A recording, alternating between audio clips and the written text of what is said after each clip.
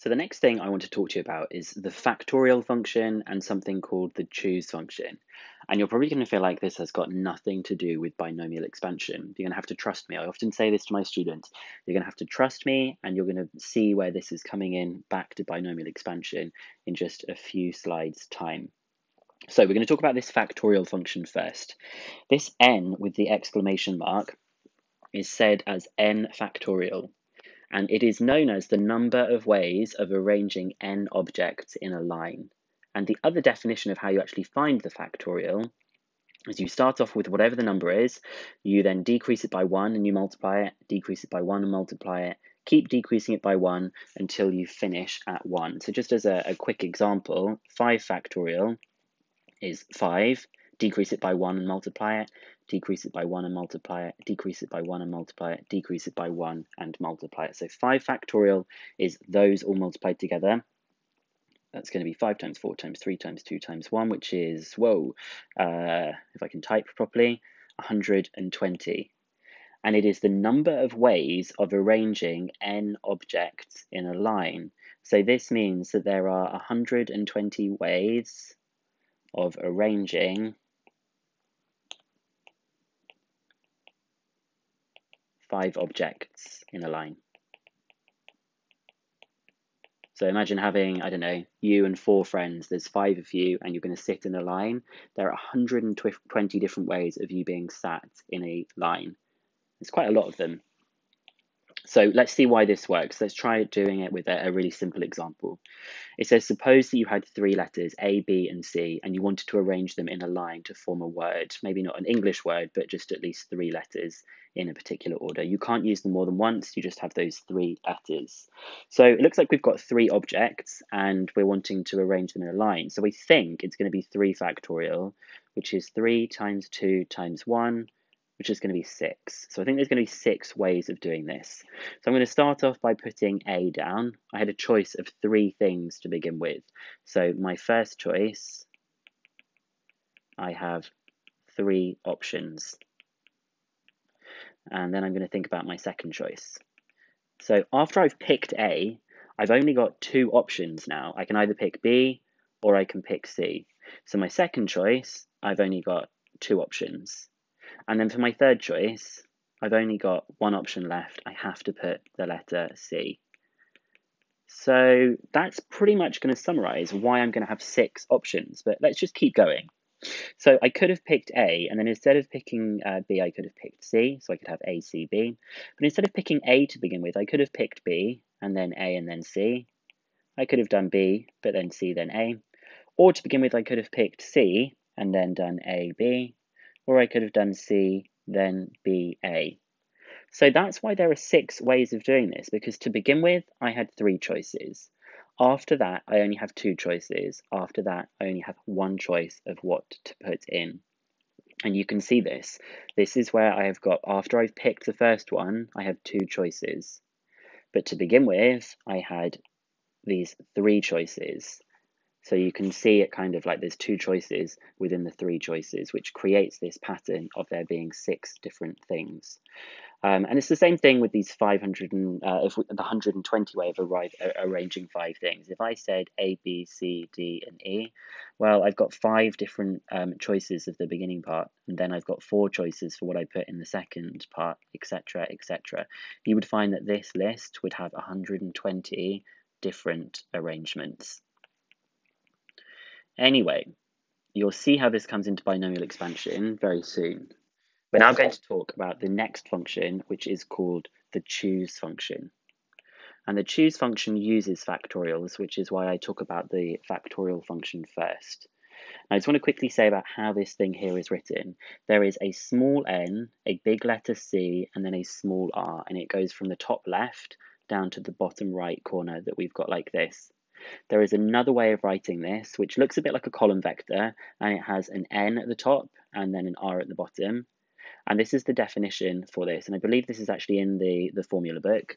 And this is n factorial over r factorial, n minus r factorial.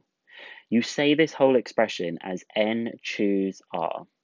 And what this function means is that it is the number of ways of choosing r things from n such that the order in our selection does not matter. And these are also called the binomial coefficients. So you're starting to see this is going to be coming back into binomial expansion. So let's just think of this with an example. It says, for example, if you are a football team captain and you need to choose 4 people from amongst 10 in your class. So this is exactly this situation here. We are choosing 4 people from 10. Then there are 10 choose 4, or this thing here, which I'm going to explore. There are 210 possible selections of 4 people from a group of 10. I'm not going to explain why this formula works here, but you can find out why this formula works. It's pretty easy to understand, but I didn't want to spend too much time on this video looking at this. Generally, I prefer this 10 choose 4 notation than the 10 choose 4 notation like this, but this is how it will appear on your calculator. And I'm going to show you how you use this in your calculator in just a second. You can find this and it will show you what it does. So we have got, we're trying to work out what 10 choose 4 is. I'm going to use this formula that we've got at the top. 10 choose 4. Well, this is the n part and this is the r part. So the top part will be the 10 factorial. Then you're going to have the 4 factorial on the bottom. And then this section we've got here, n minus r, it's just the difference. You're just going to do this one, take away this. 10 take away 4 is 6 factorial. And so you'll notice these two add up to the numerator that we've got here. Now, we're not going to actually work out 10 times 9 times 8 times 7 and 4 times 3 times 2 and 6 times 5 times, because it's going to take a long time. So we're going to explore some of the calculator buttons that we've got here, okay? First of all, I'm going to do it with the factorial method. So I'm going to do 10. My factorial button is where this one is up here that I've just been pressing to the -1, but I'm just going to press shift first on that. So I'm going to do 10, shift, and the exclamation mark, and it is huge. So I've got 3628800, and then I'm going to do my 4 factorial, which is 24, and I'm going to do my 6 factorial, which is 720. But I'm just going to type that all in as one thing, okay, just to save a bit of time. So I'm going to do 10 factorial over 4 factorial multiplied by 6 factorial. And I get the answer 210, as I'd already said up here. But there's another way you can type this onto your calculator. You can find out 10 choose R on your calculator directly. So I'm going to press the shift on the divide button. You can see it says NCR, N choose R. So I'm going to do 10 choose R, which is 4. So 10 choose 4 is 210. Should have been a 4 there. So you can go straight to that in the calculator as well. So let's explore using this choose function. You can calculate the following, but you may use the factorial button, but not the n choose r button, because I want us to practice using this formula first of all. So you can either have a go at these yourself, or I'm going to work through these in just a second. You can pause it now if you'd like to have a go. Okay, so first of all, 5 factorial. I mean, that's just as simple as typing it into your calculator. 5 factorial is 120. Now here we've got 5 choose 3. So this is saying I've got 5 things and I want to know how many different ways are there of selecting 3 out of those 5 things. So I would do 5 factorial over 3 factorial. That's my n factorial over r factorial. The next part is n minus r factorial, so it'd be 2 factorial. So I'm going to just type this directly into my calculator. I'm going to do 5 factorial over 3 factorial times 2 factorial. And I get the answer 10. So there are 10 ways of selecting 3 things out of a group of 5, okay? The other way I could have done that, even though I said not to use this button, I could do 5 choose 3, and we get the answer 10. Now 0 factorial, have a think, predict, what do you think 0 factorial might be? Most people usually think it's going to be 0. This is quite a strange one here, and I'm going to see if we can explain why in a moment. 0 factorial is actually equal to 1. Okay, so D, it says 20 choose 1. Let's not use the formula here. Let's think to ourselves. I've got 20 things, and I'm going to select one thing out of those 20. How many possible options could I have? Well, I think there are going to be 20 options. I could just pick all of the different things. I could pick each of them. So it should be 20. But let's see if it's going to be 20. Let's actually calculate this by using the formula. I'm going to do 20 factorial over 1 factorial 19 factorial. I'm hoping I'm going to get the answer 20 here because I've got 20 things and I'm just choosing one of them. So that's 20 factorial over 1 factorial, which is just obviously going to be 1, times by 19 factorial. And thank goodness I do get the answer 20 for this question. Now let's see if we can predict this one. I've got 20 things and I'm not going to pick any of them. How many ways could I do that? Well, I think there's only going to be one way of doing that, which is just not picking any of them. So let's see if we can explain why 0 factorial has to be 1. So 20 factorial over 0 factorial, and we do 20 minus 0, which is 20 factorial. Well, clearly here, the only thing that's going to make this be equal to 1 is if 0 factorial is equal to 1, because these are going to cancel, and we're going to have then 1 over 0 factorial. Looks like 0 factorial is going to have to be equal to 1 in order to make that work, okay? Now we're going to do 20 choose 2. I'm expecting this to be a bit bigger because we are picking 2 things out of a group of 20.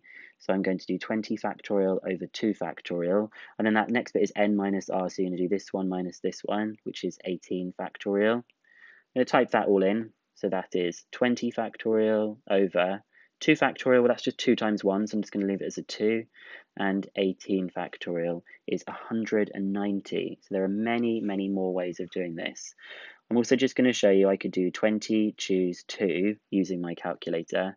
20 choose 2 is 190 as well.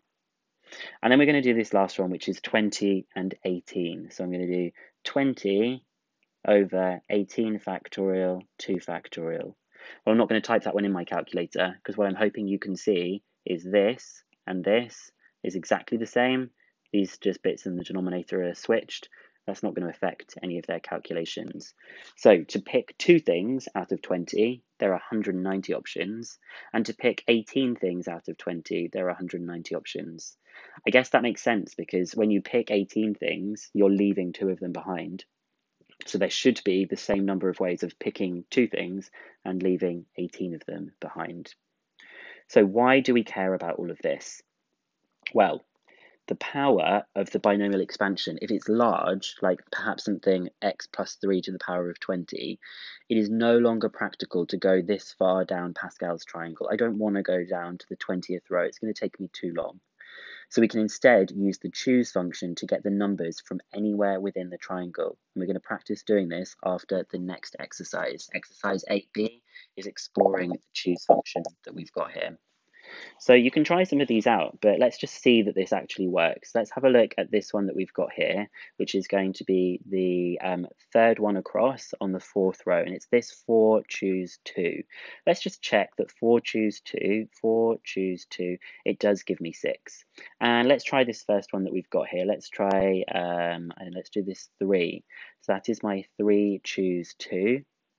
Let's check that. 3 choose 2. Yeah, it does give me 3.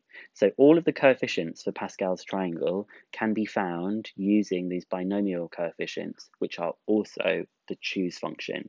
So I'd like you to have a go now at exercise 8B.